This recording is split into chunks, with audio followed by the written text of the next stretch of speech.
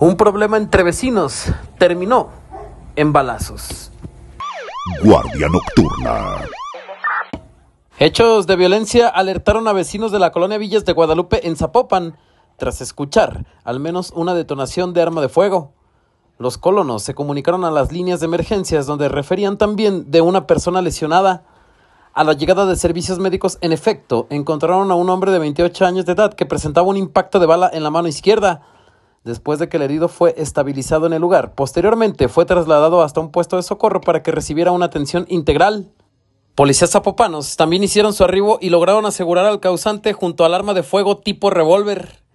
Trascendió que el afectado se dirigía a su trabajo cuando su agresor comenzó a dispararle derivado de problemas añejos entre vecinos.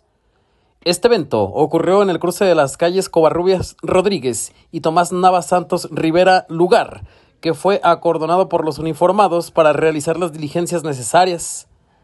El hoy detenido quedó a disposición del Ministerio Público y llevado hasta los separos, donde se determinará su situación legal. Informó Quetzal Vargas. Guardia Nocturna.